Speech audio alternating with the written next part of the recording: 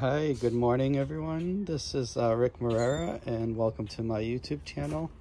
This is about 10 in the morning and it's about 63 degrees outside, and I'm back here at the garden entrance and I'm just going to show you some Hoyas and some orchids today. So we'll start here with, moved some of the stuff out of the greenhouse because the lows will be in the 60s, so this should be great. This is a Hoya cast, Hoya species cast. Really nice long veiny leaves. It does not like to dry out, so even though I have it in a fast draining mix, I have to water a lot more often, or else it'll tell you the leaves kind of get droopy. So keep an eye on that one. And this is Hoya SR 207-13. And it's doing pretty well here. Endured all the cold nights when it dropped down in the high 30s. I think we had one night that was in the high 30s. So the cold temperatures and a little bit of sunlight bring out some nice coloring and Hoya foliage. And over here you have Hoya Sunrise going into the neighbor's yard, and it seems to be doing really well there, and has a nice red sheen to it. And another one I'd like to tell you about is Hoya Pentaphlebia. I never thought it was one that would turn red, but again, with the cold weather and a little bit of sun, it's really got a nice red patina, and really like it. And you can see this one has more, so it gets really nice blush there, and it's happy with its friend there, Hoya Kerrii variegated. They've been growing on each other for about a year now, and this side doesn't get any sun, so the leaves are a little more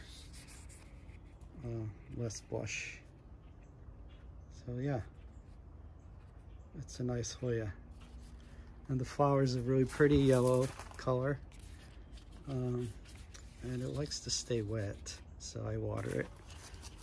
It's fast draining mix, but I water it yeah, see, I water it about every other day, even in the winter. This is Mexicanum, the philodendron. Really like the backside of the new leaves. They turn all red. And the gloriosum did pretty well all winter. No sign of stress from the cold. Excited about that. And this begonia did pretty well. As you can see, it's putting out new growth.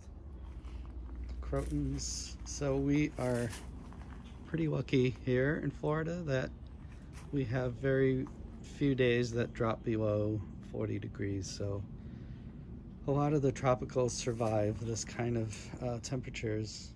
The more tender stuff I bring into the greenhouse or the garage or in the house. And again, if you've seen my videos, you've seen this Baruna twist in bloom for over 2 months now. Yeah, the Phalaenopsis that I've been hanging on the wall here seem to be putting out new spikes, so you can see there. So that's a good sign that the weather is getting a little warm.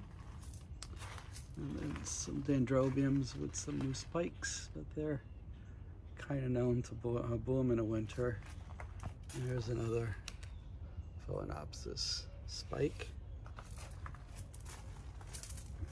And this Cattleya hybrid is just flowering all winter long, and it has at least probably another 7 or 8 sheaths. So it continuously blooms, and it's pretty nice looking. I like the orange and brown color to the flowers and reds. So this one is really, really easy. I just throw in a handful of fertilizer twice a year and that's it. Don't move it. And this is the Carrii melliflua hybrid from Gardino's, and it is way, way up in the tree. You can see it, but it's reached the canopy. My hope is that it'll cover that whole tree, a palm tree trunk, with Hoya. That'll be interesting. So let's just go back here in the backyard in a little bit. Let's visit Swiffer's tail. As you can see, it did pretty well in the winter. I did throw in some pesticide because there were some mealybugs getting in there, and it seemed to have taken care of that. So it's doing really well. It's a beautiful morning back here in the backyard, so I decided to let the chickens out for a little bit, and I will show you some of the anthuriums I brought out to enjoy this beautiful 70-degree morning. So over here you have Anthurium magnificum. I got it about 4 months ago, and it's still potted in their media, and it looks like it's happy. So I'm just not gonna repot it until it's bigger, probably in the summer. And this is crystallinum. This beautiful leaf. Again, same potting media that I bought it in. And this is El Chaco, Philodendron El Chaco red. And it put out a new leaf in the greenhouse. And I'll show you how red it gets. Quite beautiful. And again, hopefully it'll get quite big so I can repot it this summer. And here's a painted lady philodendron. I actually like this one quite a bit. It gets really nice yellow tones to it. Hoya species 33, AP 1054.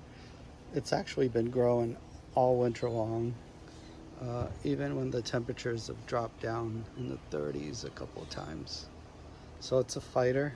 It's a verticillata type Hoya, and it actually gets some nice splash to it.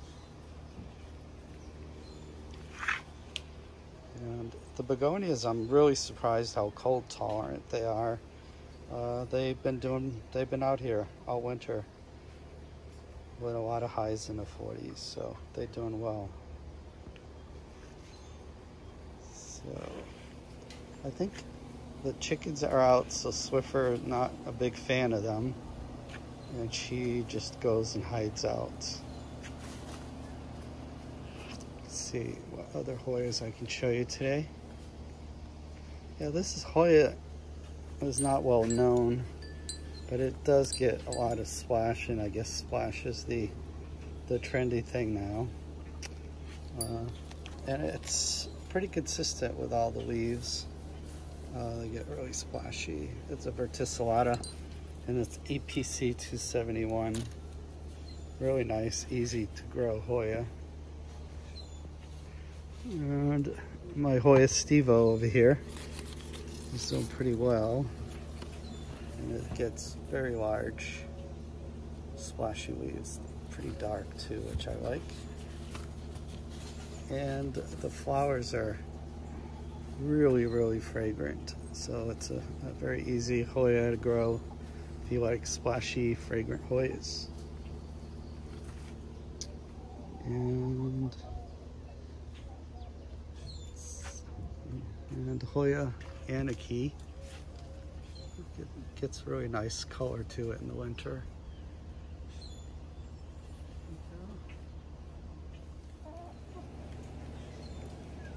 Okay, let's go over to another area here in the garden that I have hung some Hoyas.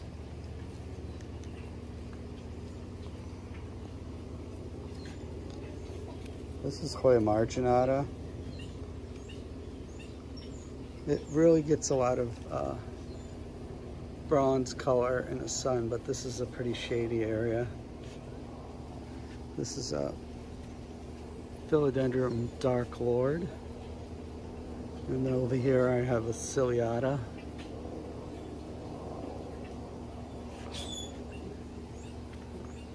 Nice Hoya fungi.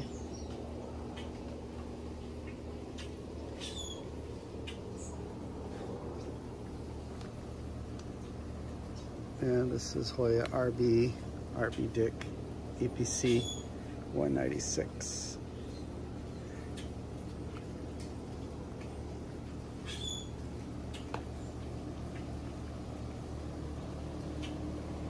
And here are some of the orchids I picked up at the Carl Smith Orchid Festival.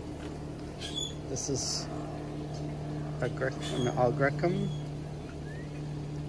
and it's the Darwin orchid, they call it, because apparently it's this moth with a 12-inch proboscis that pollinates it. And I picked up some of these novelty Phalaenopsis. They're quite beautiful, and they are fragrant.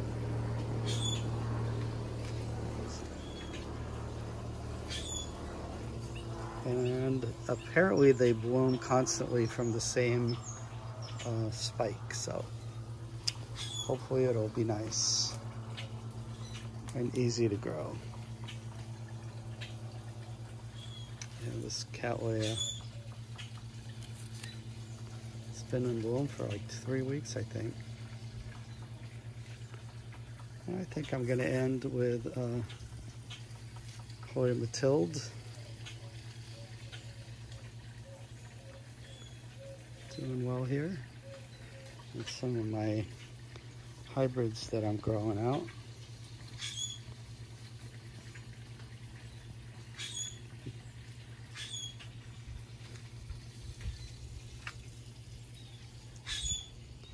Yeah, so it appears that the worst of winter is over here in Florida, and we expect temperatures in the 70s with lows in the 60s for the next 10 days, I believe. So we escaped another bad winter. And this is another orchid that I picked up at Carl Smith. I don't know if you can actually see, it's almost green, lime green. And I believe it's called RLC Young Kong. I like it because the flower is quite large. It's bigger than my hand. So, hope you enjoyed the video. Please like and subscribe. And I will create more of these videos and post them throughout the year. Once a week I try to do. And give you an update on what's going on back here. Hope you enjoyed. Thank you.